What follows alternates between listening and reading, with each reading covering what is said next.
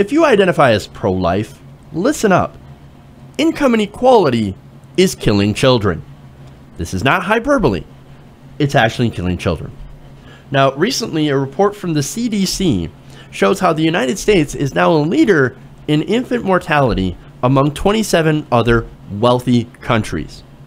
In the report, they said that a baby born in the US is nearly 3 times as likely to die during their first year of life as one born in Finland or Japan.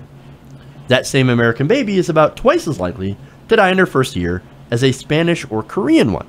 So we're not winning. We're actually doing very badly when it comes to infant mortality, which is insane. And you can't help but go, wait a minute. This is actually happening. We're the wealthiest country in the world, and yet we have a high, very, very high infant mortality rate. Now, there's a couple of reasons here, but let me get into this, okay? Now, overall, the numbers of infant mortality rates are about 6.1 infant deaths per 100 live births.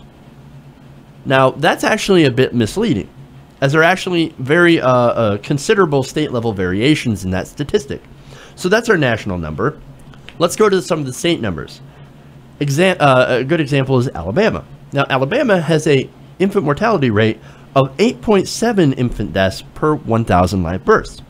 Now, that would place it slightly behind Lebanon if it were a state in the world rank, or if it were a country in the world rankings. Mississippi, it's even worse. It has 9.6 deaths, and that would be somewhere between Botswana and Bahrain. So that skews the number. Now, nationally, of course, we're doing fairly poorly. Okay, we are we are dead last among 27 wealthy, industrialized countries. But it's weird because we have the best healthcare system in the world. So how is that possible? Especially since we spend more on healthcare costs than any other country in the world. And yet still, a baby born in the US is less likely to see his or her first birthday than one born in the countries of Hungary, Poland, or Slovakia, or in Belarus, or even Cuba. Now, again, the states that I mentioned, Mississippi and Alabama. Now, notice how these are places where people have a lot of pro-life sentiments, right? And they're very high among the population. Now, these places also seem to have the highest amounts of infant mortality in the United States. Now, how is this possible? Well, it turns out, I think for a lot of people, pro-life doesn't actually mean pro-life. It actually means just pro-birth. It doesn't actually mean pro-healthcare, which happens to be a very important part of having a healthy pregnancy, and then, of course, being able to take care of the baby after having the pregnancy. Now, recently, a new draft paper kind of broke this down. And this is from Alice Chen of the University of South California, Emily Oster of the University of Chicago, and Heidi Williams of MIT. Now, they looked at the infant mortality gap between U.S. and wealthy nations. Now, one thing they looked at was what does a live birth actually entail? Now, they said extremely preterm births recorded in some places actually might be considered a miscarriage or stillbirth in other countries, since survival between before 22 weeks or under 500 grams is still very rare. Categorizing these births as live births will actually inflate reported infant mortality rates. Now, that's reported as a share of live births. Now, Oster and her colleagues found that this reporting difference actually accounts for 40% of the U.S. infant mortality disadvantage relative to Austria and Finland. Now, Austria and Finland, they're number 1 and 2 in having the lowest amount of infant mortality, okay? And the United States is at the bottom. Now, the good news is about half of our infant mortality rate actually has to do with the question of what is considered a live birth. Now, that makes these numbers not so bad. However, that's 40%. That doesn't explain the other 60%. And that's where we get into income inequality. Now, they write the U.S. has similar neonatal mortality, but a substantial disadvantage in post-neonatal mortality compared to Austria and Finland. In other words, mortality rates among infants in their first days and weeks of life are similar across all 3 countries. But as infants get older, a mortality gap opens between the US and other countries, and it widens considerably. Now, as you're going to see, this is where the pro-life argument comes into play. These babies, well, they're already born. Okay. And many in the pro-life crowd, once they're born, forget about them. Oh, baby born. Congratulations. Mission accomplished. One more life. We saved a life. Great. Okay. Well, not only that, they move on, they forget, but they also vote for politicians that take away things like healthcare and food assistance for the poor. Now, why is that a factor? Ulster and her colleagues found that higher U.S. mortality rates are due entirely, or almost entirely, to high mortality among less advantaged groups. Quote, babies born to poor moms in the U.S. are significantly more likely to die in their first year than babies born to wealthier moms. It's the income inequality. And that's what it comes down to. The wealthier have more advantages due to their wealth than poor disadvantaged people. And that actually leads to death.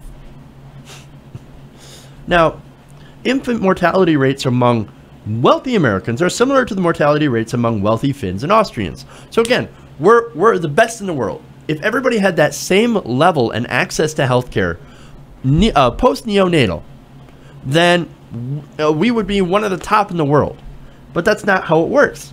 The difference is that in Finland and Austria, poorer babies are nearly likely to survive their first years as wealthy ones, because there is an equality here. Now, could it be because there is universal health care? Could it be because there's a strong safety net? What about extremely generous paid family leave, so you can actually spend more time with your baby and recognize the signs of any possible issues with that child? I wonder. Now, of course, you know who this impacts the most vulnerable among us. They write that there's tremendous inequality in the U.S., with lower education groups, unmarried, and African-American women having much higher infant mortality rates. Now, what's interesting is the breakdown of the numbers. Now, American babies tend to be born in hospitals, where they receive exceedingly good care. It's the best in the world. Once they leave the hospital, that's different. Now, in the hospital, it would explain why mortality rates in the first few weeks of life are similar in the United States, Finland, and Austria. When they get home, completely different story.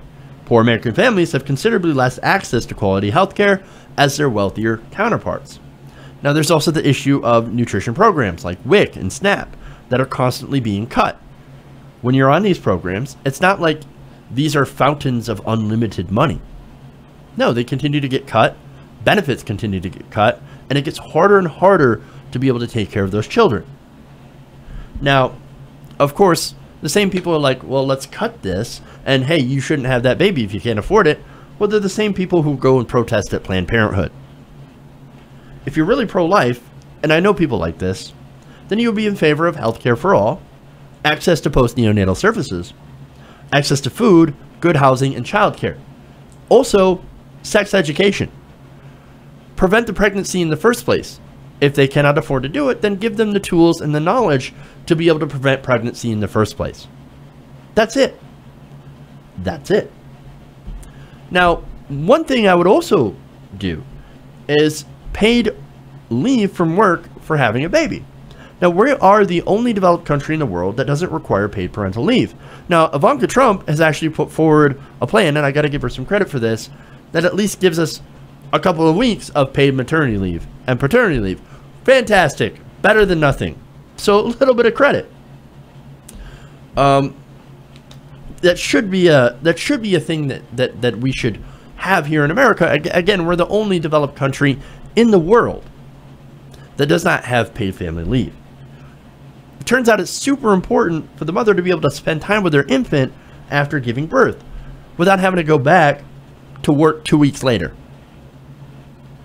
So, look, we've got a lot to do in order to protect the already born without forcing people to have babies that they don't want or are unable to afford. So again, if you are really pro-life, maybe it's time to start practicing what you preach and start protecting the babies that are already born. Hey everybody, thanks for watching this video. If you want to see more like this, please hit the subscribe button below. And if you want to support truly independent progressive media, please consider becoming a patron at patreon.com/TYTNation.